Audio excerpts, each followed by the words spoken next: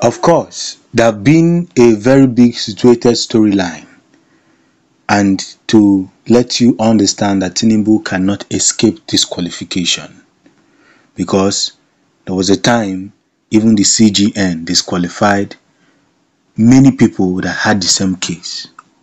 But first of all, let's look at what this popular sayings goes, that birds of the same feather flocks together.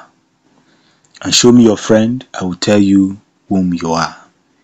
It's a very deep explanation, and I'm going to tell you why Bola Ahmed Tinubu cannot escape disqualification. Now, Wike should rather be appointed as the INEC chairman by Tinubu. It is now clear and evident that Tinubu is neither a Democrat nor a strategist. We have seen his ministerial list, and those more like he's compensating them, not like he's choosing them to do any job, but he's compensating them for helping him rig the election. This is what Tinubu is. He calls his fellow thieves to join him in stealing the remaining loaves that is left for Nigerians to devour. And from the ministerial list, you will see that everybody that was selected, from Wike to Erofai and the rest of them, were all as a result of compensation. That is why even Wike fought against Peter Obi, knowing fully well that Peter Obi is not a man who will come in to compensate anybody. He comes in with compatibility. If you are not good at the job, he won't appoint you for the job. Now, number one is that it is now clear that and evident that Tinubu is neither a Democrat nor a strategist. Wike and other ministers that appeared in the ministerial list of Bola Ahmed Tinubu that work for the so-called Tinubu are being compensated with ministerial positions. The question remains, what did Wike bring to the table? Emergence. The question remains, what did Wike bring to Tinubu's emergence? So why will Bola Ahmed Tinubu stoop so low to appoint somebody like Wike, who we don't even understand what he's doing in the list in the first place? The electoral malfeasance in Rivers State is notable and could soon make the Guinness Book of Record. Governor Baduru even wondered how he did it. The BBC analyzed the result with shocking outcome. Even Governor Baduru was very shocked how Wike managed to do the rigging in Rivers State, because it was closer to impossible, or very impossible, if I may say, to rig Rivers State, not just for APC, for even PDP as well. We know that most people in the Rivers State, out of 95%, all vented and wanted Labour Party. But even Governor Banduru was very, very surprised.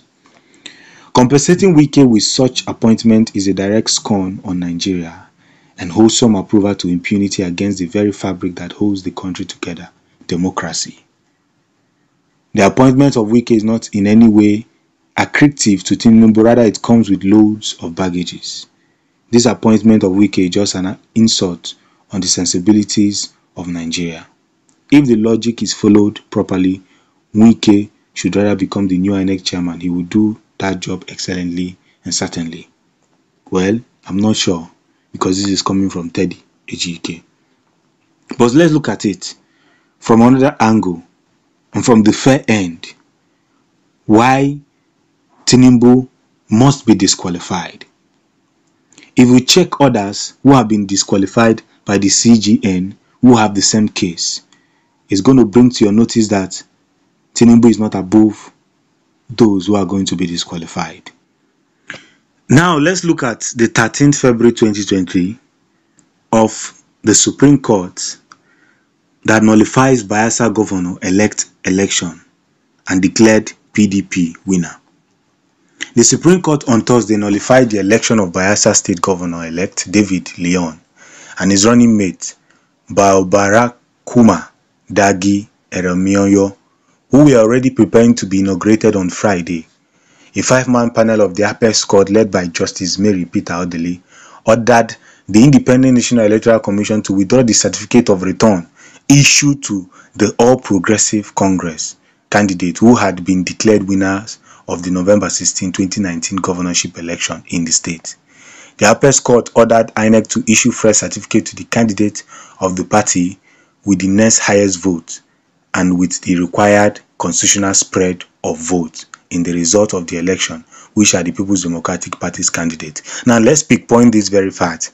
The Apex Court ordered INEC to issue fresh certificates to the candidate of the party with the next highest vote, and with the required constitutional spread of votes in the result of the election, which are the People's Democratic Party.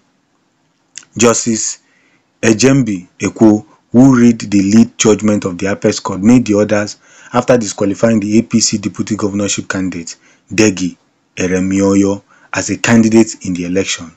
The court upheld the November 12, 2019 judgment of the Federal High Court in Abuja, which had disqualified Degi Eremioyo in the election for submitting false certificate to INEC. False certificate to INEC. Tinubu does not have a certificate. He doesn't have any certificate. He forged his certificate and he lied under oath. In fact, this man was disqualified because of just one case, a forged certificate, and he wants to become the governor of a state. Now, in the case of Bola Ahmed Tinubu, we have 460,000 forfeiture. We have dual citizenship. We have a drug trafficking case. We have some other related cases surrounding his name. You see, in the case of Degi Eremioyo, his own is just false certificate, and that was in 2019. He was disqualified. So when we take a look at all these things, you will see that again and again, things will fix itself. It doesn't matter how they try to cover the truth. It doesn't matter how long they try to put the truth under the carpet. But one thing is very, very important, that the time to make things work has just come. The time to make things begin have just started. And that is where we are standing. Tinubu will be disqualified and nothing will happen. Nothing will happen. Because cases like this, you can't be selecting ministerial list and you are compensating people instead of people that will move the country from where it is. So people should come and keep stealing where they stopped. I hope Africa will rise soon. Thanks for supporting the Future News. Peace.